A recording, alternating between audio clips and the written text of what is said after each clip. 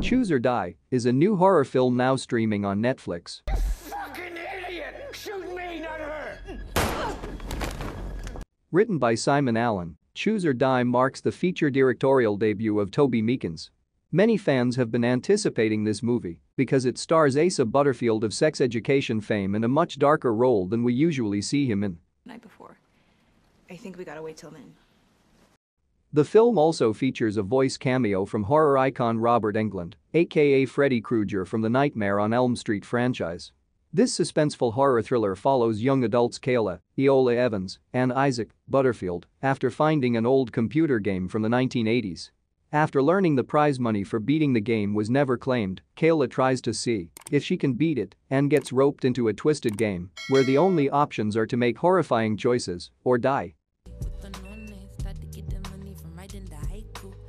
It all builds up to a dark finale that offers no easy answers, so let's delve into the ending of Choose or Die to explain how it all plays out. Major spoilers await if you haven't seen the movie yet.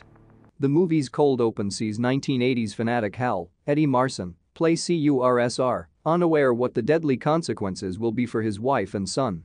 Faced with the choice of his tongue or her ears, Hal chooses his tongue and watches in horror as his wife cuts out his son's tongue. And that's just level 1.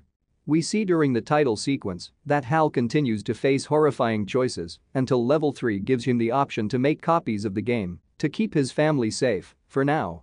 One of those copies ends up at Isaac's place, where Kayla picks it up and, tempted by the prize and the chance to help her mother, she starts playing it that night. She's unaware that CURSR can affect reality, but after level 1 ends with a weight receding glass and level 2 sees her mother chased by a giant rat, she realizes the mistake she's made. Before the third level kicks off, it always happens at 2 a.m., Kayla asks for Isaac's help to work out what the hell is happening. No! Shut the fucking door! The door is locked. They spot some weird symbols in the game's code which Isaac assumes is what helped the game interact with reality, but a command prompt is missing. Some fucked up shit, Isaac. You gotta be sure before you get involved. I'm sure. Okay, just get in. You're soaked. They can't investigate further, though as level 3 starts, and it takes Kayla back to the swimming pool where her brother drowned, something that she blames herself for. Confronted with the choice of saving her brother and saving Isaac, Kayla avoids the game's trick and saves Isaac. The next day, Isaac tracks the game's prize money phone number to an abandoned warehouse.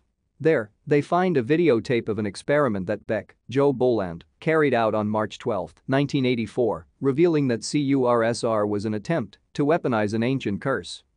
Inigo Beck, March 12, 1984 at... Since we first discovered the curse, we've been unable to identify its origins or translate its exact meaning, but we know it has unusual properties. Its symbols seem to affect reality, Beck explains in the tape. Their power has lain dormant for centuries, but the myth suggests whenever they've been used against a person or persons, they suffer pain, fear, trauma, and the more the cursed suffer, the more the cursor benefits. We've converted the original symbols into 8-bit equivalents, contained them within a simple horror game experience. Choose or Die. I mean, we gotta tell them. We gotta tell the police. Or, See those? Beck's experiment sees an unfortunate test subject play the game and be compelled to eat his arm. As he does so, a wound on Beck's arm heals up at the same rate, leading him to conclude, sometimes, a curse can be a gift. A symbol that Kayla spots in the video is the missing command prompt that could unlock the mystery of the game. Before they can do anything though, CURSR starts level 4 early and forces Kayla to choose between rewinding or fast-forwarding Isaac. Whatever she chooses though, he's a goner as a punishment for cheating the game. After Isaac dies, Kayla is told by the game to beat the boss and given the coordinates to Hal's house we saw in the opening scene of the movie. When she arrives, it's clear that Hal has continued playing the game as his family has a variety of covered-up injuries and he fears that it was him who woke it up. CURSR pits Kayla and Hal against each other to crown the new cursor in a twisted battle where any injuries inflicted on themselves end up affecting the other. Kayla manages to survive by drowning herself in the pool, meaning that it was actually Hal who drowned. Kayla then receives the command prompt on her phone which means she can now control the curse in the same way Beck did. Her first victim is Lance, Ryan Gage, a drug dealer who had been dealing to her mother, and she soon receives a call from Beck, who is now a successful tech CEO. "You've suffered. I've prospered. Yet somehow you managed to beat my game. Tell me, who will suffer next?" he asks, to which Kayla replies, "Only people who deserve it." Who will suffer next?